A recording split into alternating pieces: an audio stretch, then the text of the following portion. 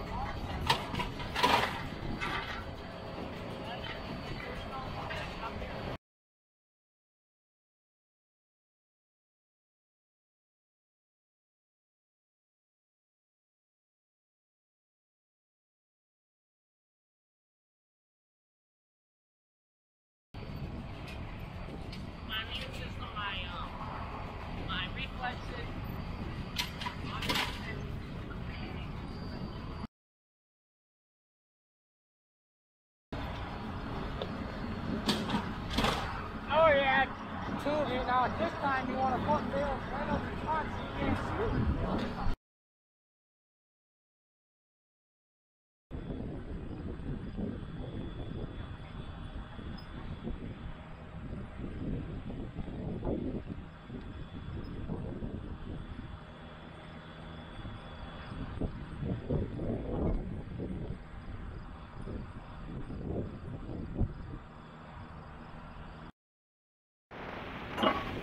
Oh, for the third one.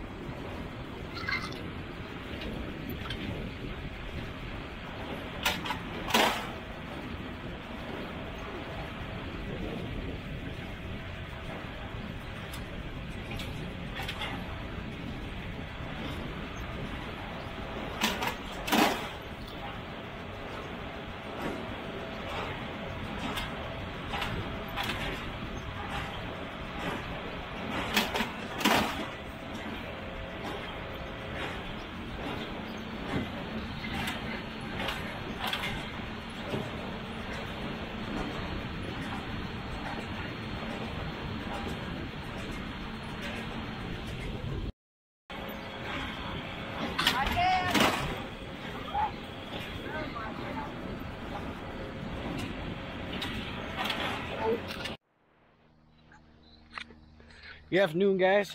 Well, probably morning for you because I post at 6 in the morning, but if you're looking here, look at these stalks. They're getting pretty gray, not gray, kind of brownish, kind of looking like they're dying off here. Corn's starting to weep over and starting to get a lot of these dents up in here, which is good because that means harvest time is right around the corner. And I mean, it's so close that we're probably going to be opening up our silo either during the week, which is Wednesday right now, Thursday's tomorrow, either Thursday, Friday, or over the weekend. Hopefully over the weekend so I can catch some videos and him open up the silo. But I think thinking tomorrow he's gonna be working on the silo, getting that all closed up so we can put some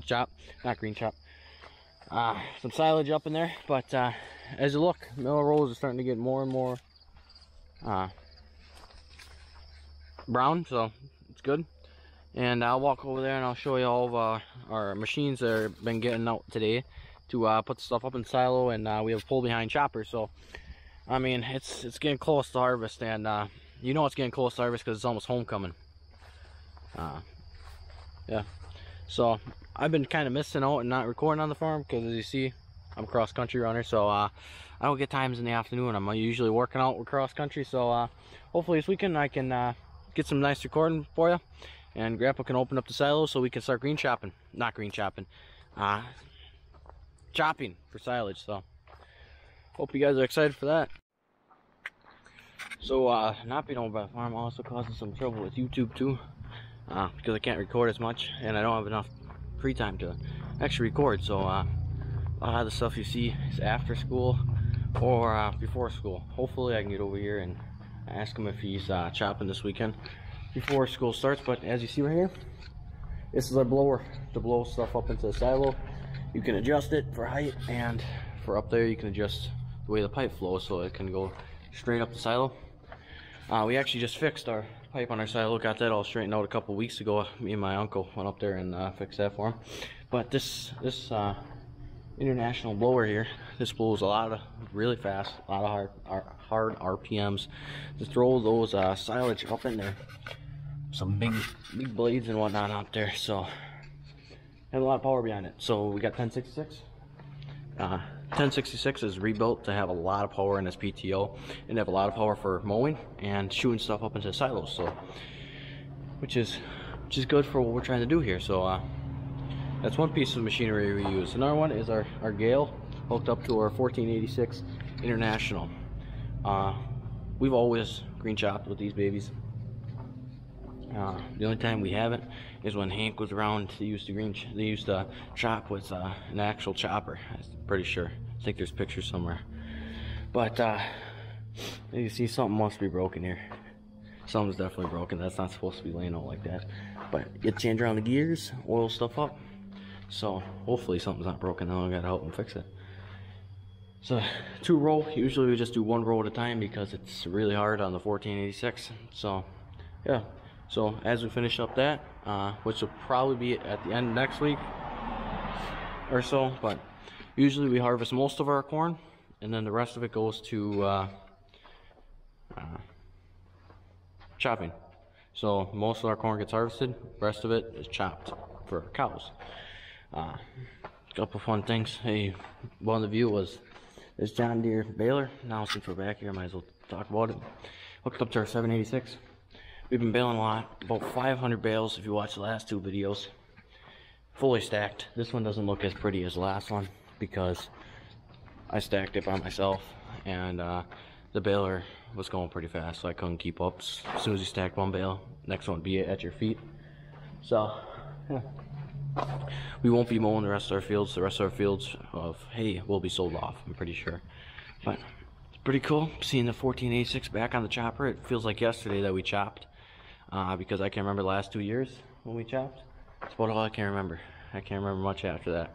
I did start up doing YouTube about a year ago, and on this day is kind of one of the more important days that I did record a lot and show a lot, and then over school it really kind of faded off, and that's not going to happen this time. I can promise you that I'm sticking around to show you everything we do during winter, because winter is kind of a fun time to be recording because there's not much we do. But there's a lot of stuff like putting hay in barns and cleaning up stuff. We do a lot of stuff differently during winter than we do during summer. But pretty much the last activity that the 1486 will be doing. And after we're done chopping, door will be put back on. And this 1486, along with the chopper, will be pushed to the back of the barn. And that will be it for this season. More will be put away pretty soon too. It's kind of sad. Summer's pretty much over after you're done chopping, but it is what it is. So I guess that's pretty much all I got for you. And I guess I'll see you in a couple days, guys, when we're starting chopping.